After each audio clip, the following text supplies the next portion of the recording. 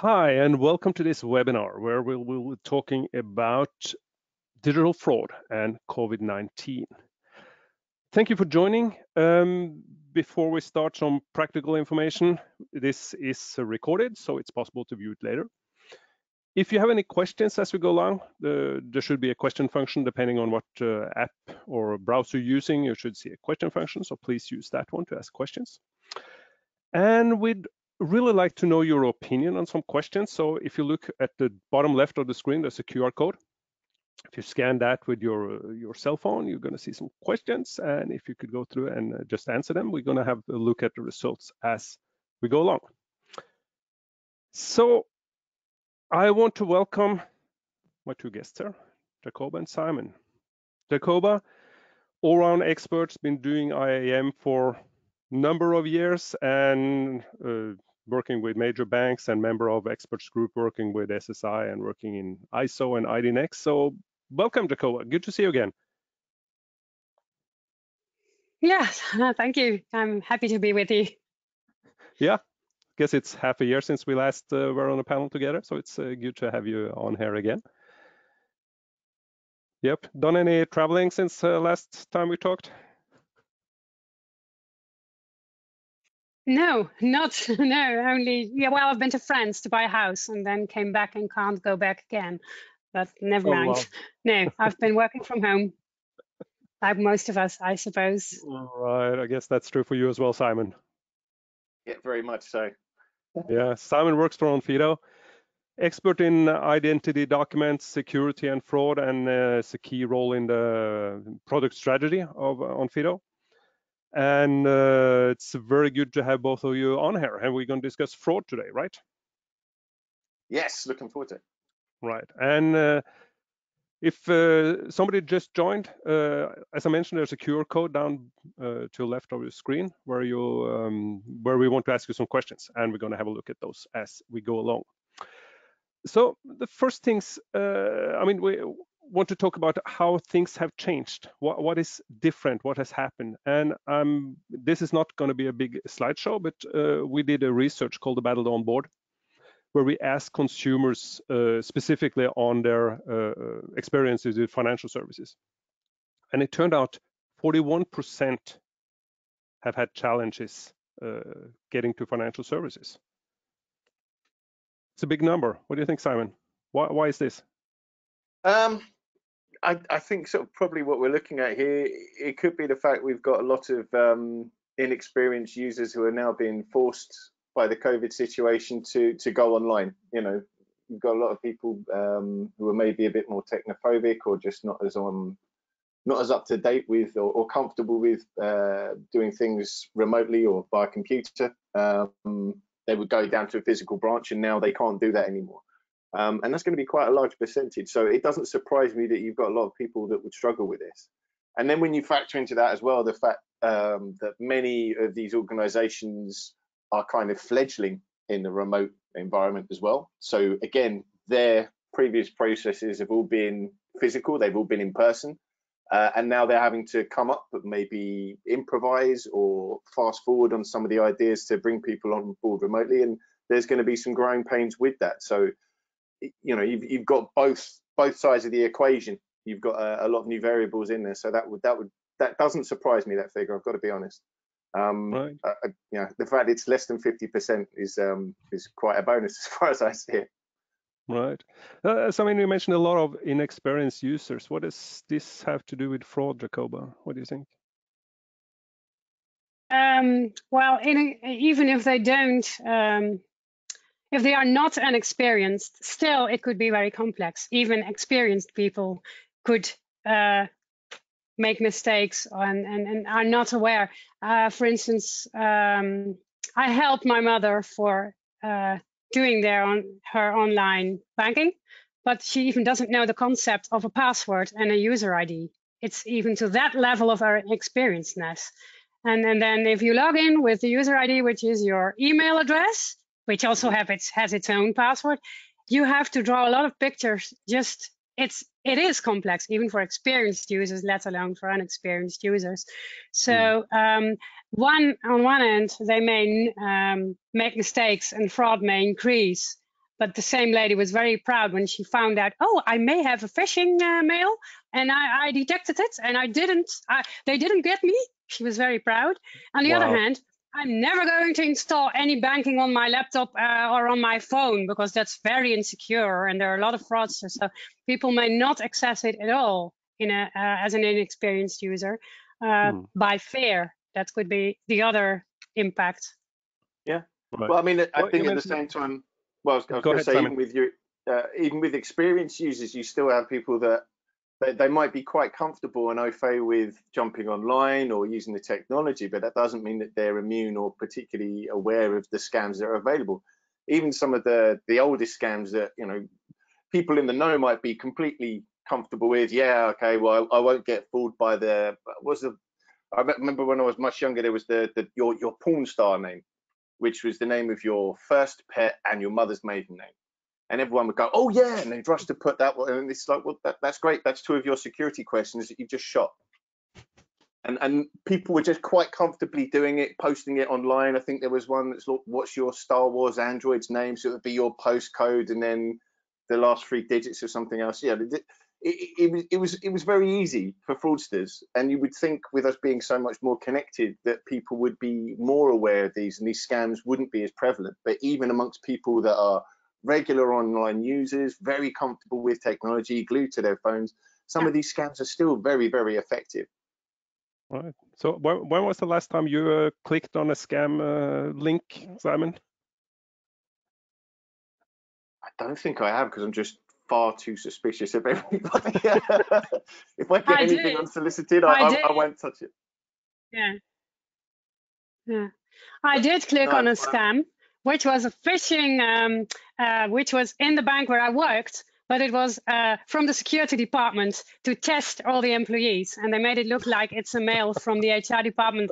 And it was really not possible to find out that it wasn't. So they were phishing their own employees to test them. And that one, yes. I think 80% of us went wrong there. Went for it, yeah. And as you said, awareness Simon, campaign.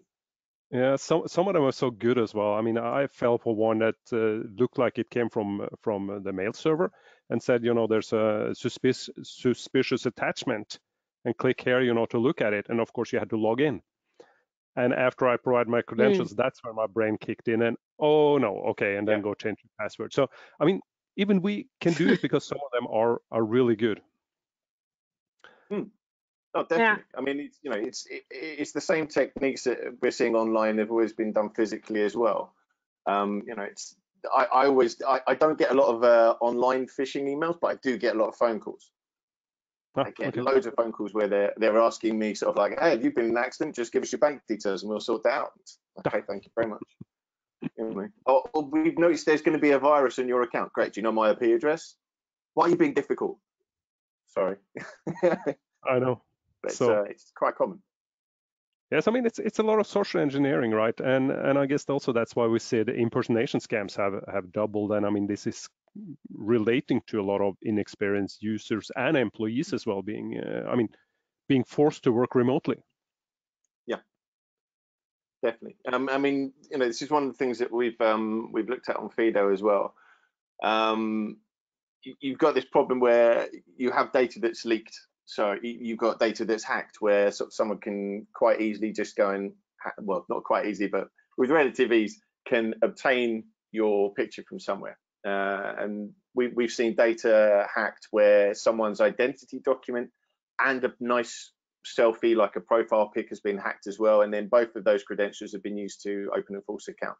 So if you're doing facial similarities, then you've got you know, you've got the right face for the document, because all of that material has been sourced from the same place. And you know, if you're not putting in the necessary checks in your remote onboarding, then this is definitely a viable problem. Yeah, I think especially in banking, where you have not just the identification, but also the background checks. I did an online onboarding, becoming a customer of a bank, totally online, because it was a French bank and I needed that because I was moving to France. And actually, I was looking for one which could do that and had a branch in France. it appeared to be a British bank where I could onboard in France with a French branch of a British bank. And it was very complex. I had, as you know, you had to identify yourself by sending in your electricity bill and other proof of address, which we don't do in the Netherlands. We have our identity from the government, and that would cover everything. But in the end, I managed to get totally digital identity and a bank account online with them. And the last step would be to add money to that bank account. But it took almost 6 weeks, but it worked. And now I'm using that bank account, but even logging on to their app is so complex. So there's the enemy of security is usability. And I guess you can use biometrics, but for onboarding, to start knowing somebody, you need a lot of information. And I think that's the start of the change is the most difficult part, the challenge of onboarding, but tying this digital identity to a natural person. And if it goes wrong there, you could chain up with using that identity for other things. But I think most banks are now pretty well equipped to do that, and that has also geared up. Now we have this COVID. So there it made a good difference that more banks are more online for the total process, including the signing and the whole stuff. And I think signing in itself could be discussed maybe later on, because without putting your signature there, you can't go to the notary. And if you don't do the signing online, you still have to work with a lot of paper and printing and scanning and so on. There could still be a fraud attack factor. So next to the identity, what you do with it, that would be another area. Yeah, no, I tend to agree. It's it's still quite a painful transition. We've made lots of big steps, and COVID, as I say, has kind of accelerated this. As you find throughout history, every time there is some major incident, it accelerates technology in certain ways. So when you look at the wars and how they sort of like moved science forward. Now we've got COVID, it's forcing everyone to lock down. So we're seeing a lot more inroads being made in remote technology and remote access, working from home, and how you can do things remotely instead of physical. But along with that, it's still kind of painful transition for some of those aspects. So like you mentioned, signing documents. I know you've got certain apps and certain products that will allow you to do that remotely, but it's how reliable that is compared to the original. What have we lost? Having worked with handwriting experts as well, I know that before any of this happened, there were lots of studies into how we could digitize the actual handwriting process, like the pressure of it and everything else like that, because that's quite an important part, the indentation, the amount of stress or pressure you put on certain points in a signature. Quite how you do that when no one's going to have any, you can't confirm that everyone's going to have the right physical equipment. You're not turning up somewhere where they're going to have the physical equipment. So it's how can we do that? Can you do that from a touchpad on a laptop? Is that possible? Are they anywhere near sensitive enough? I don't think they are. But it's these kind of problems that are going to sort of we're going to have to find solutions for those as we move forward. Right. I did see one interesting solution, and I don't know what happened, but the point there was using the gravity sensors in your phones. You were actually, doing your signature in the air like this, and then measuring the gravity sensors and that would be really hard for somebody to replicate. So that's, interesting aspect of that. So, but I mean, Jacoba, you must be really patient. I mean, 6 weeks to get a bank account, right? Yeah. Especially when you need it for your to establish your electricity connection in your new home. But I must say this bank was really supportive. They were easily to be reached. They made phone calls wherever possible. I had an assistant that would be the real person assistance. And I knew it was, I've been working on these processes in 3 banks, so I know about it. But so I knew it could be a difficult one. And I knew I had to find a bank who could do it and validate that before I started the whole process. But I'm a tech savvy person and I'm in the business. And even for me, although I could know what I would expect, it was tedious process. And I've checked some people who were in the same boat as me, going to France, buying a house, and you have these interest groups, and most of them didn't manage, even though they went to the same bank. And well, I think that at least 25 to 30% of customers, they skip or they leave the onboarding process in banking because it's too complex to do the whole identification process online. But this comes back to the first slide we had about the 41% drop off. It's not, that's what I mean, it's not altogether a surprise. The surprise to me was that it was as low as 41. Given that you've got all these hoops to jump through before everything was forced online, the fact it's now all become remote, you know, I'm not surprised by that number. No, and going, I mean, as we said, I mean, the first step is establishing. I mean, there are two fraud attack vectors, right? One is establishing the identity, and the other one is takeover.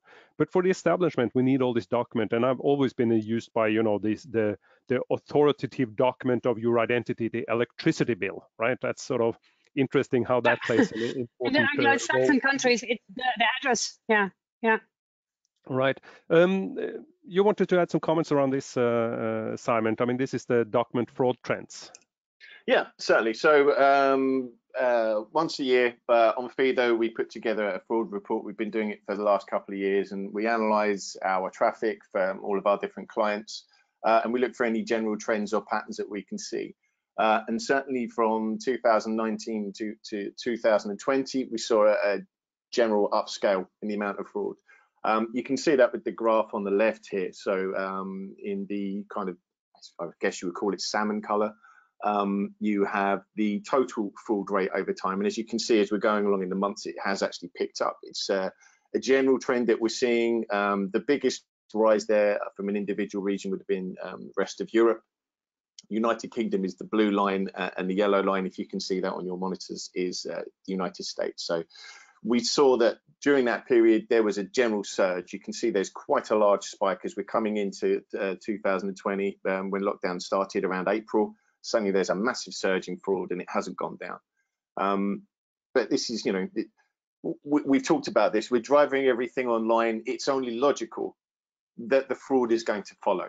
If you've had people that have been committing physical fraud, they are now forced, like everyone else has been, to take everything online. They have to work from home too. It's a real sad time for criminals out there. You know, you've got to work from home as well.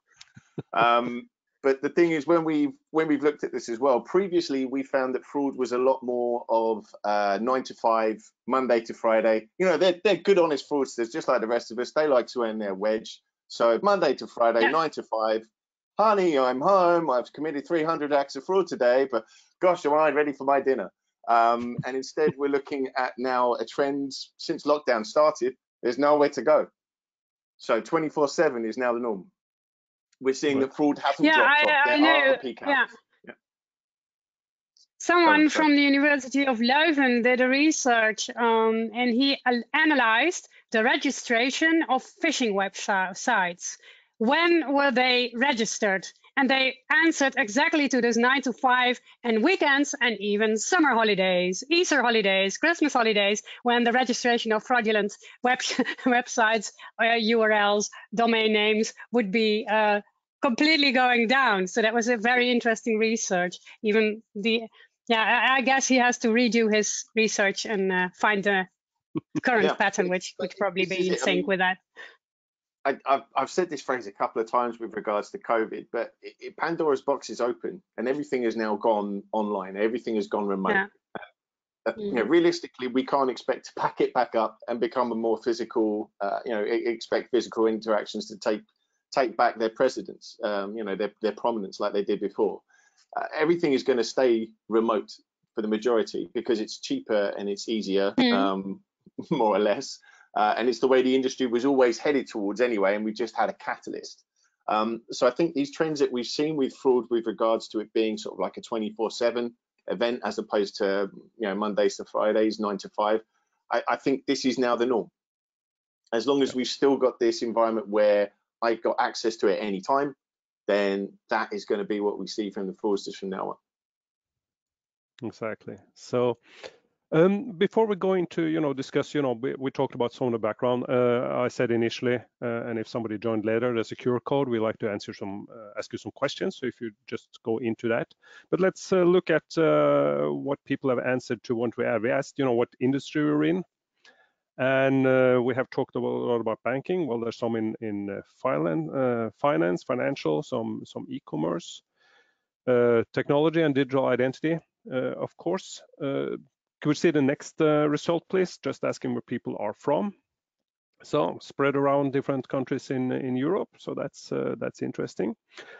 And then the next question was how much people agree to this fraud, and it's interesting to see, what do people think about the fraud space. I mean, fraud in general has increased. People agree to that. I guess we can all agree to that.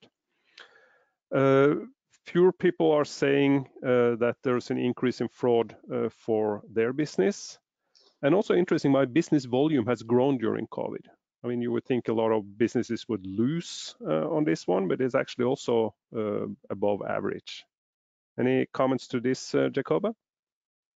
Well, I guess if you're in the digital business, if you're selling digital solutions or IT equipment or home working chairs or desks or screens, you may have seen, or working in the mailing service. It depends what you're doing. If you have a facilitator for people working at home, the business volume may have grown. And yeah, if you're in the retail business of as we call it, non-crucial type of products, we all know they have gone down and they're all shutting down. If you see the city centers here in the Netherlands, only the supermarkets are opened and the rest is down since months and months. Yeah. Not so surprising. I think the home delivery for food, if you make a walk in the city center here in Utrecht in the Netherlands, you see piles of boxes, bol.com, food delivery, the paper waste of boxes delivered. Purchases online are very much increased. But fraud, I think that the banks, they were already pretty much governed on security. When you're in a bank, when I was the head of identity in one of the major banks in the Netherlands, every year I got 3 different auditings for the safety and security of my identity systems. That's heavily regulated, so I guess the fraud may have changed. And in banks, they don't do the individual fraud with phishing as much as trying to get to the heart of the bank itself, hacking the SWIFT network where the financial messages between banks are routed, really different type of attacks.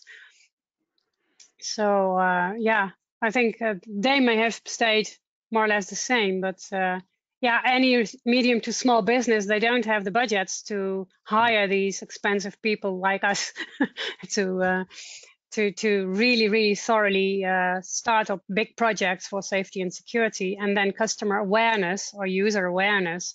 That could also be a really, difficult thing because it's complex matter. So yeah, maybe this moves already to the next level, next question.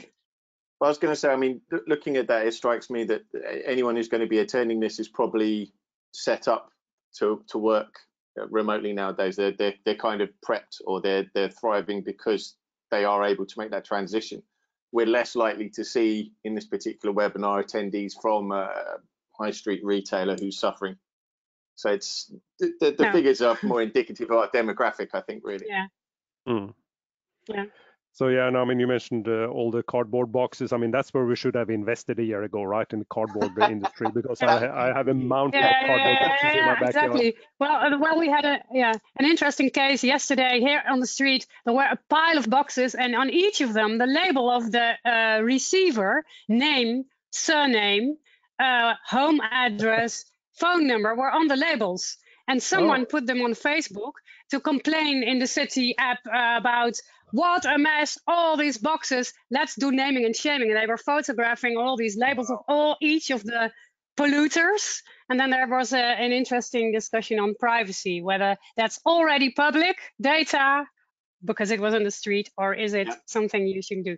Yeah, well, that's this brings it home to the end user, though, doesn't it? It's you know, people are just throwing it away, going, well, whatever. It's like, but you're actually, you know, it's like if you're putting out your bills and you're not shredding them, you're leaving a weakness, you're leaving a vulnerability. With whole scan codes and delivery and phone numbers and even in some cases what was in there. So yeah, if I were a social engineering expert, I would go harvesting every day.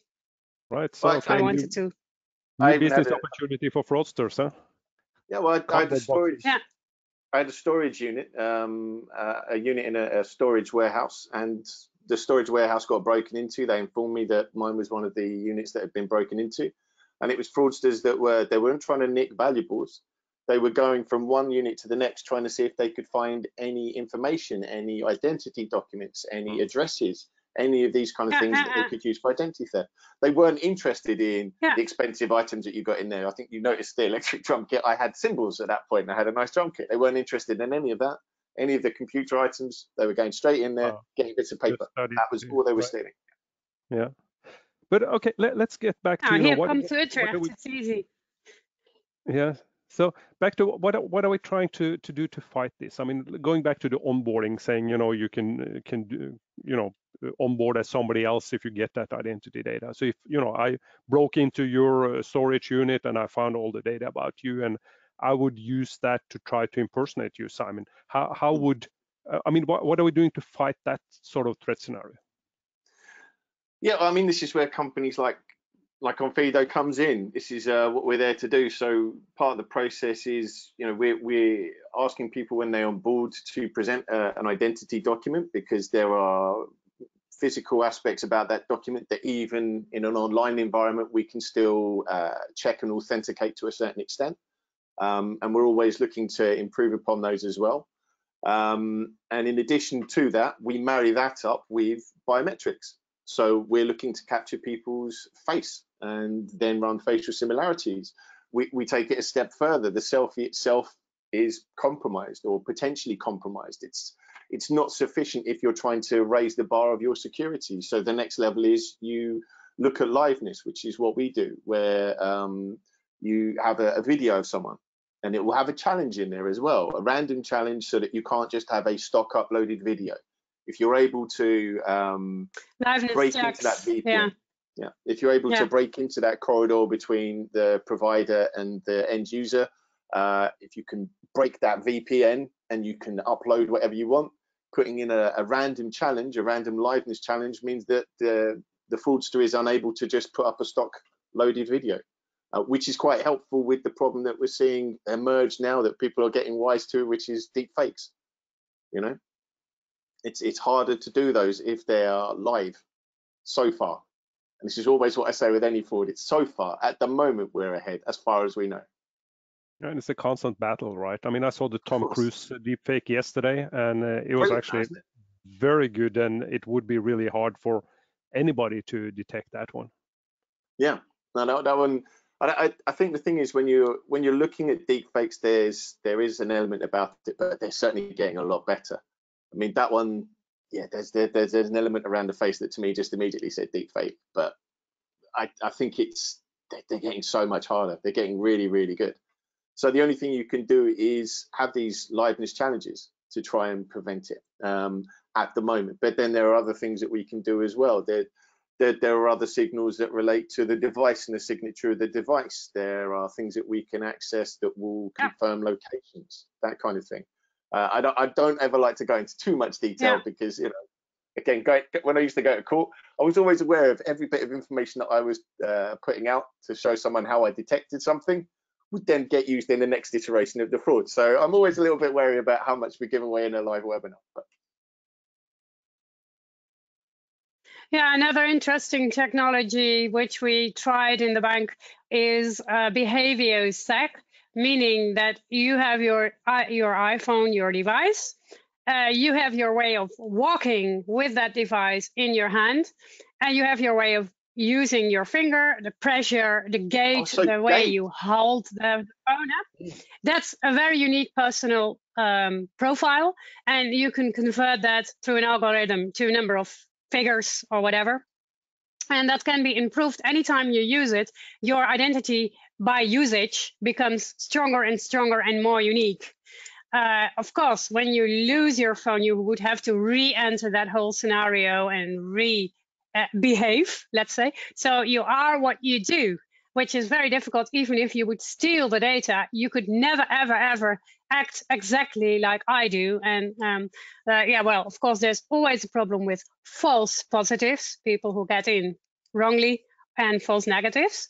But I think that's a very interesting type of biometrics, next to the ones we know with fingerprinting and facial, but only once you're onboarded. It's more for authentication, making your identity stronger. Yeah. It's not a thing that from the start exists, but it's I think it's a very nice way of making sure that no one can do what you can do with your iPhone or with your whatever smartphone. I think it's important that, you know, combination of different biometrics. I mean, one by itself is not necessarily enough, but you combine different methods. And, you know, like the way I like to put it is that my phone, which is a really powerful computer, knows that it's in my possession. So if Jacoba, if you stole my phone and you ran down the street, the first thing my phone would say, running, John doesn't run, so this must be somebody else, right? And of course, it's going to disconnect from it would start the alarm. Yeah, exactly. So no, but I think that's a good, and we did some experiments on that, and but I guess we're still not there yet. I mean, the technology and the battery capacity is lacking still for that to work. Yeah, and again, that's requiring people. Another thing is that sorry, continue. That there is a web of trust when you have, for instance, you reset your password for your mail, and you get a code through your out-of-band communication through your phone. When you have various types of identities that play together into one more stronger identity, which is also very modern these days. When we talk about self-sovereign identity, you carry your identity as a wallet with you, with all the claims about you and all the different ways that prove that you are you, and validations. Extra to this is that you are owning it, but I think it's a very good way of combining multiple identities into one strong identity that could always be repaired, because it's not just that someone steals it and it's compromised, but also that you could lose it, the availability. It's not just about security of being confidential, but also the availability. You need to access it. And we all know these cases where we really needed our identity because we wanted to access something, but something went wrong and now we're at a loss. So re-enrollments, re-establishing your identity is also, I think, one of the things that should always be, on the one hand, very difficult for strangers to do, but for the user, it should be really easy. And I think that's one of the compromises we have to make between security and usability. But I think with these big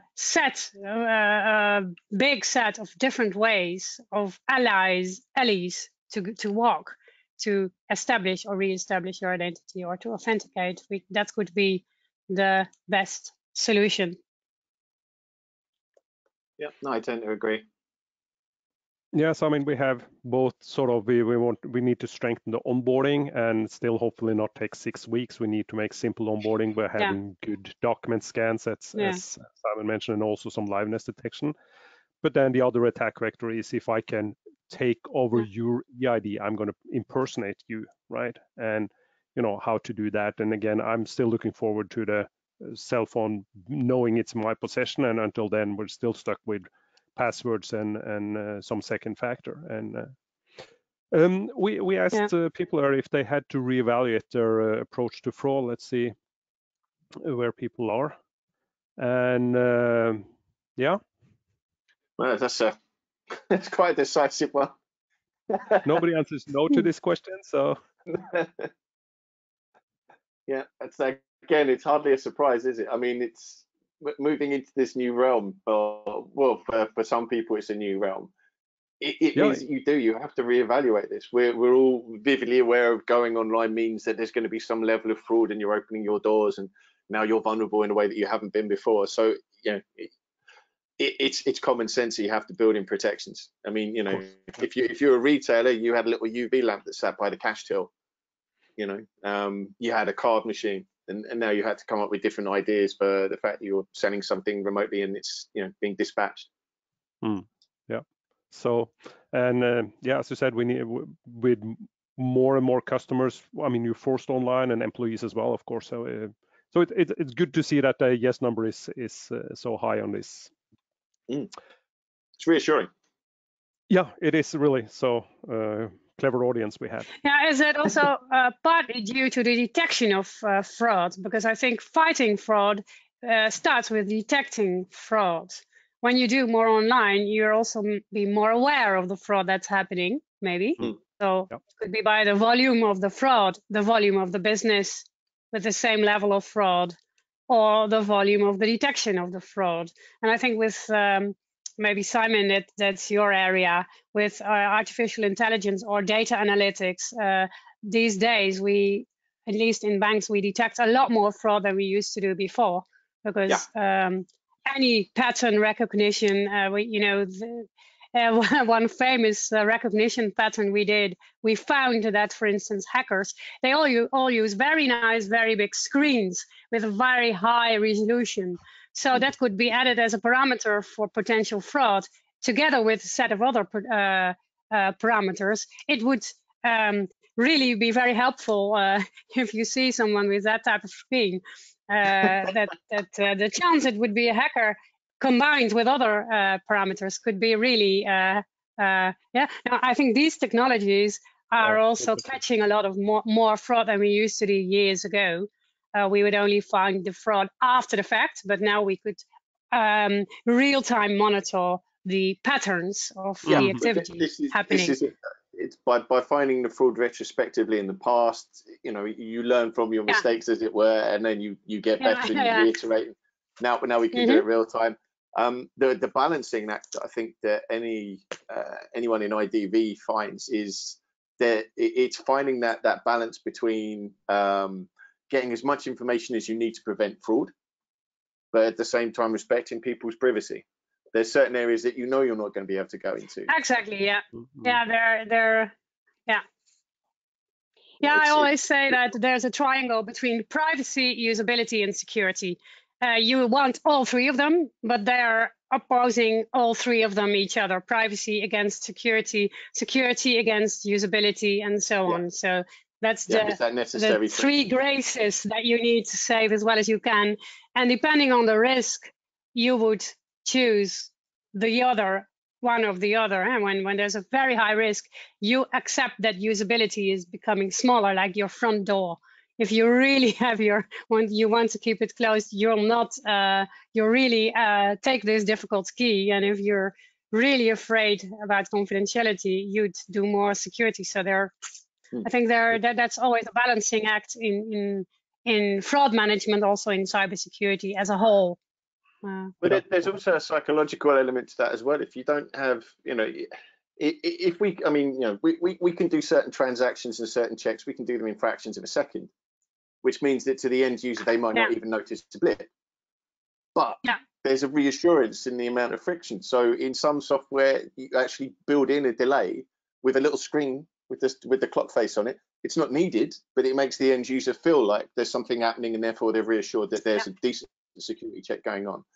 You know, it doesn't matter that. The perception, the perceived security is important. Yes.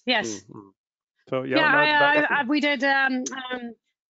That's an interesting point you made, because in my experience, we had 3 big banks in the Netherlands. 2 were really hacked, and we were not.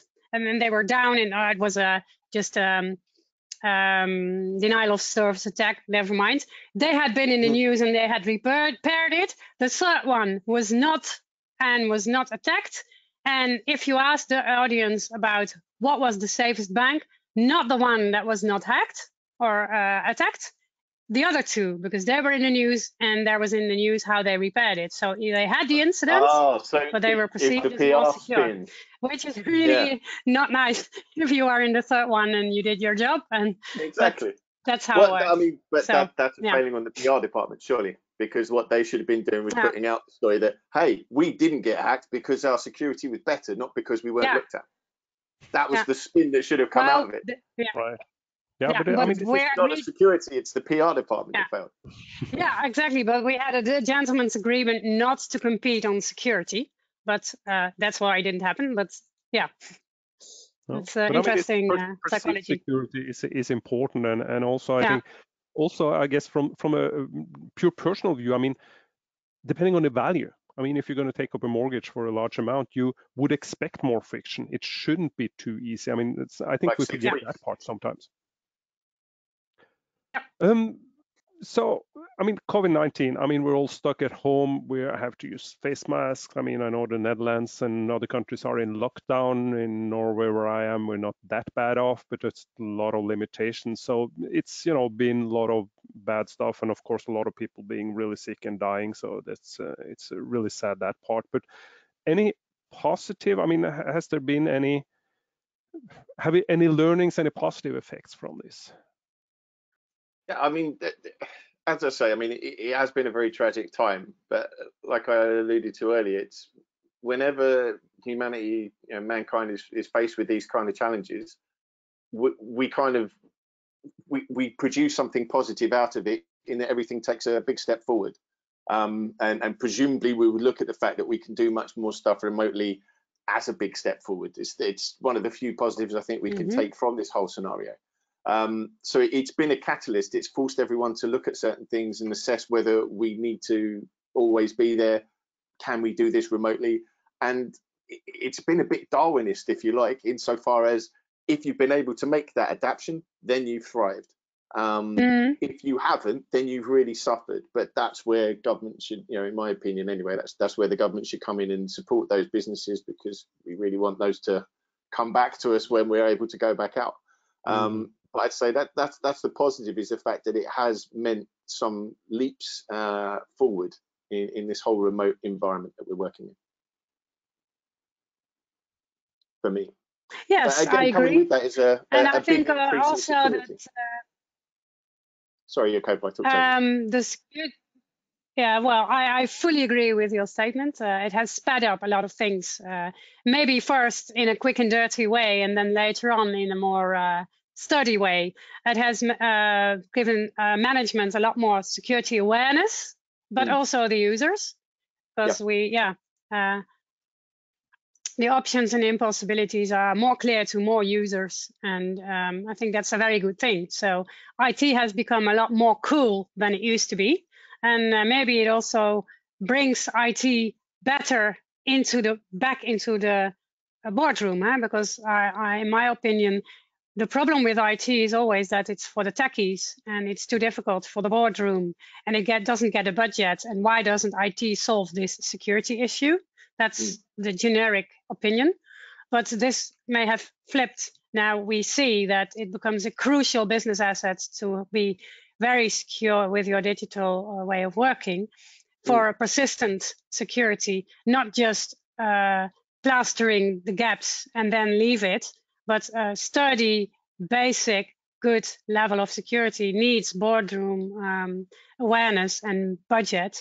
And I guess that what I know from my environment is that that's the real switch we need to make, not just technology being able to do it and security tooling to be able to do it, but the governance and the people who decide to make this flip and start pushing it and being aware. No, I agree. I think that's it. I think you've hit upon probably, and I'd overlook this. It's not just the fact that the technology has moved forward and that we've made these massive sort of inroads, but it's also the fact, as you've just said, it's the awareness, and that in itself. I mean, if you're trying to combat fraud, the awareness is one of the most important features. Everyone needs to be more aware of the fact that there are these dangers, that they need to take the necessary precautions. And yes, I think that's it. The fact that we've all had to make this shift has made that much more aware. And but it doesn't just apply to identity theft or online onboarding, but we can talk about everything, like sort of like social media presence, you know, anything that you're doing that's in an online environment. So I think just that is probably, given the way that the world was heading with so much stuff going online. The fact we've all had to stop, stay in, and then look at all these things, look at the effects that these things are having on us as a populace as well, the mental health impacts as well. I think that is, again, just raising the awareness all across the board is very important. Yeah, no, it is. And I mean, the weakest link are still people. I mean, people are still sharing passwords. And I'm trying to say, well, if I share my credentials with you, I mean, hey, you go to the bank and pay this bill for me. Actually, what I'm saying, I want you to impersonate me when you go there. And you can do anything, and it looks like I'm doing it. Yeah. And that's, I think, a perception we need to get much clearer. So people stop sharing passwords, stop sharing their credentials. Yeah, I agree. And of course, it's not just your protection is you're relying on someone else to protect your credentials as well as they would their own, assuming that they protect their own very well. Once I've given you my password, how do I know that you're not going to go, oh, I don't want to forget that, I'll just write it down in this napkin and then leave the cafe with the napkin once I'm allowed to go back into cafes, of course. Oh, you still with us, and I think that also by being more digital, it also makes the world a lot smaller because we don't travel anymore. I mean, the differences between different countries and different continents, there will be time zones, but when you work in a digital way, which we do with COVID, place becomes less important in a way, far less than it used to be. So you could have a much larger working scope or domain that you are aware of and that you're interacting with, which you could have done before, but you didn't. And I think that's that could change a lot of impact in the legal atmosphere, where you have legislations in different places. Taxes. Also, European law now needs to speed up a lot to manage all this stuff.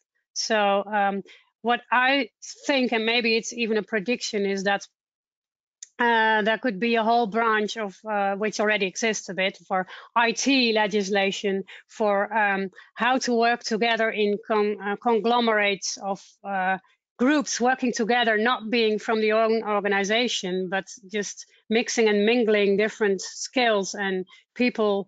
And how do you do your liabilities and things digitally? That could be an interesting part on the legal side, because that's what businesses need. They want to be legally safe.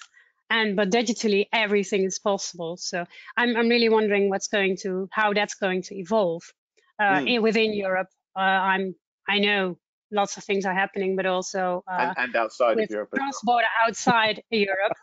Yes, sorry for you, but that could be. I mean, that's an interesting basic fundament that would enable us to make this whole positive effect be more effective even, and to take away the scares that could be still there.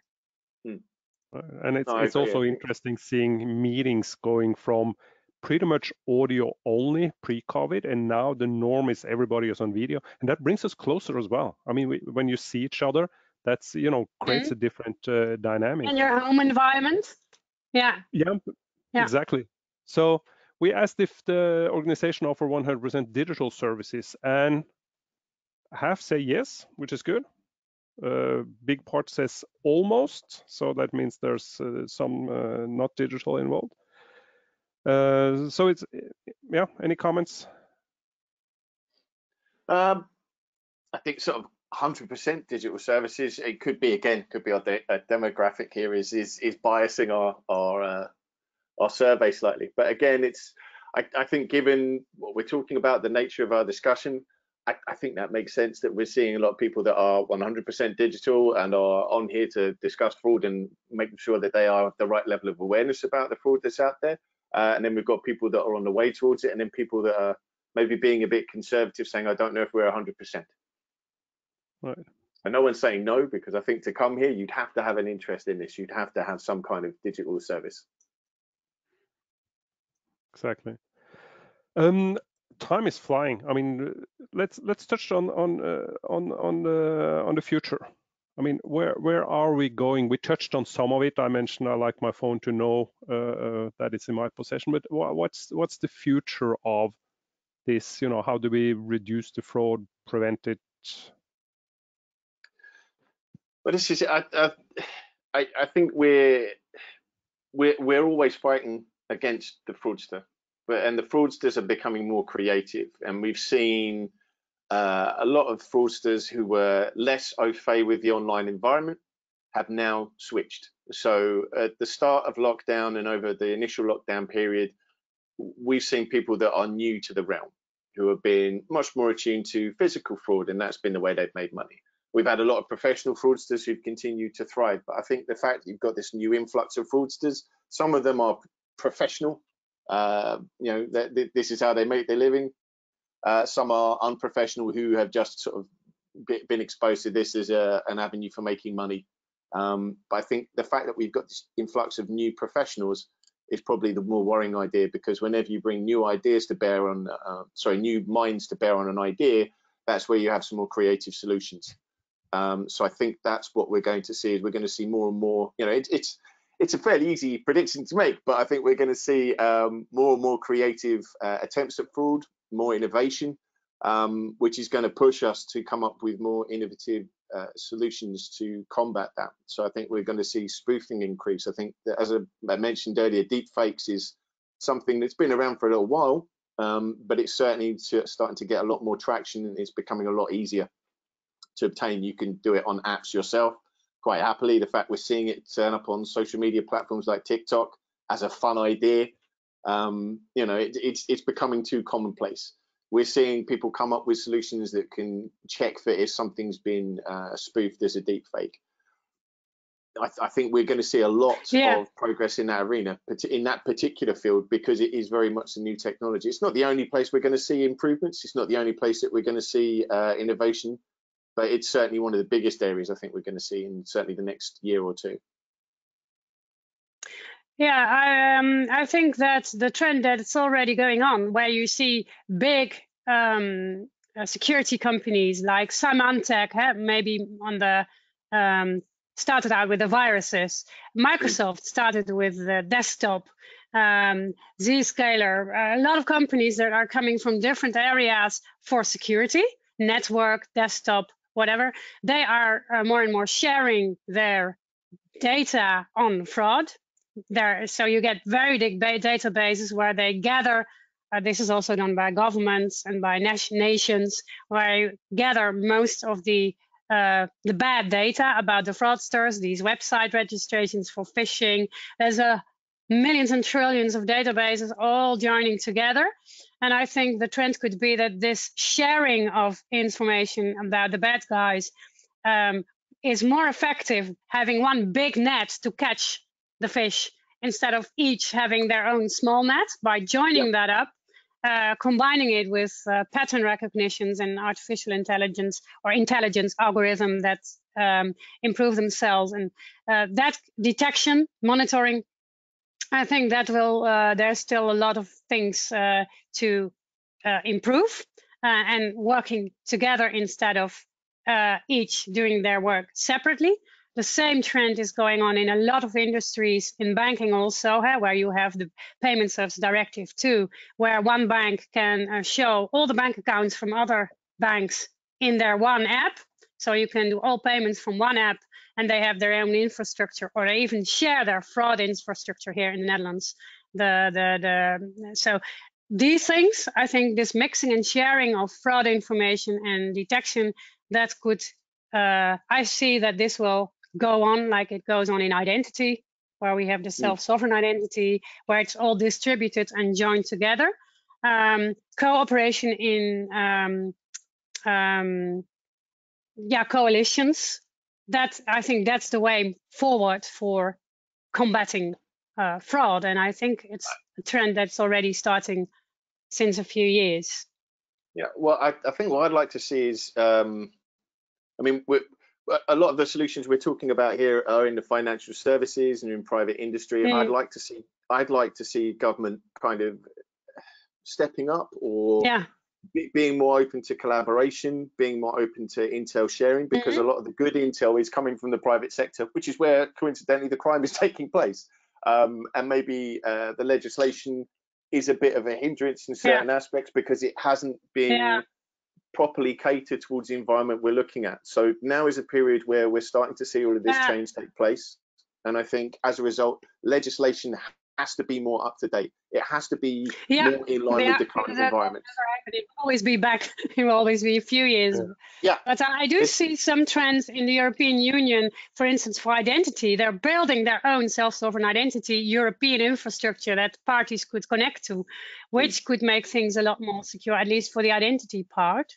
Also for individuals and smaller companies to reuse. And a lot of innovation is going on there, which I see most of these projects. I'm in one of my jobs is reviewing them for subsidizing them. And a lot of innovation is going on there. And it makes me really hopeful because if at that level there is money and there is attention and actually things are happening, I think the projects they're doing, Next Generation Internet, NGI, you can browse it on the web, that should happen in most of these sectors, also for fraud detection and for other things, making the world safer. Because the next thing, another thing in the future is, to my opinion, a digital second world war, but a third world war that will be digital. And we already get these messages from state-initiated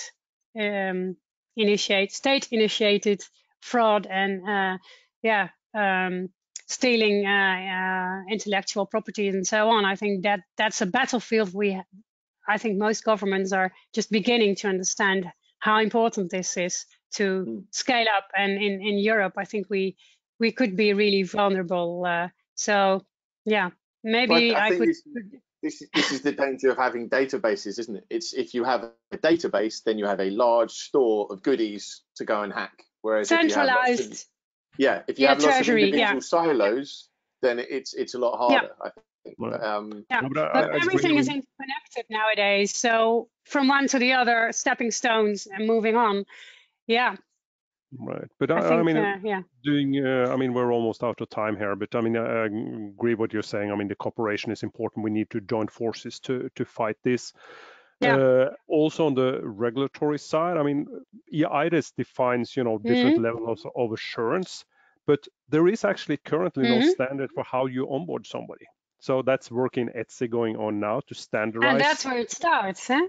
Yeah. Right. So we need to agree. I mean, if you go to different countries, you have different ways of doing the onboarding and so on. So standardizing on that, agreeing on how we're going to do it, try to agree on the legal frameworks, which is of course difficult. But all this, and I mean, it boils down to, you mentioned, Jacob, it boils down to identity. If you always knew who was at the other end of the transaction, if you had definite proof of that person, well, fraudsters would have a really hard job to do what they're trying to do. But identity is the real parameter. Yeah. You're never going to have 100% the problem is with legislation. The problem with legislation is that you can't measure security. You can measure the chance and the risk. That's a calculation, which is a prediction on the risk, chance per impact, and then you get a level of risk, which changes every moment because the situation changes and the attackers change every minute. That's not a fixed thing. But security, to defend against that risk, that is also not something you can prescribe, because security is, it's not a dike and it needs to be 50 centimeters and then it's safe because the water came to here and it will be safe when we make it higher, because attack can be from anywhere. And if you prescribe in a legislation what measures, what technical things people need to do to be secure, that's already outdated when the legislation is ready. And it has to be generic because it has to be applicable everywhere. But at the same time, if it's not precise, people start doing a lot of different things and still you have no standards. So implementing standards, and refresh them all the time. One of my points as well, your solution is only as good as your lowest level of technology in the whole network. So if we're talking about everything being done by a mobile phone, and we talk about how it can record my gait and it can capture my thumb, that's great if you've got a very new smartphone. What if you're not privileged with one of those? What if you're in a country, or you can only afford something that's kind of like several generations back, or you don't even have a mobile phone? So whenever you don't want to because you think it's private. Right, Yeah. exactly. So, but I mean, Yeah. sorry guys. I mean, I'm sure we could continue this discussion for another hour, but unfortunately we are out of time. I mean, this is, you know, yeah, I know it's a really interesting and really I was important just opening topic. up then. And yeah, we were just getting started, right? So, but I mean, this Exactly. was, you know, some feedback from the audience on, you know, the most influenced security is high here. We see digital services and a lot of words. So, I think we'll just have to leave it at that. I was hoping to lunch. This one says, sorry, do some audience questions as well, but we are out of time. Please reach out to any of us if you do have any questions.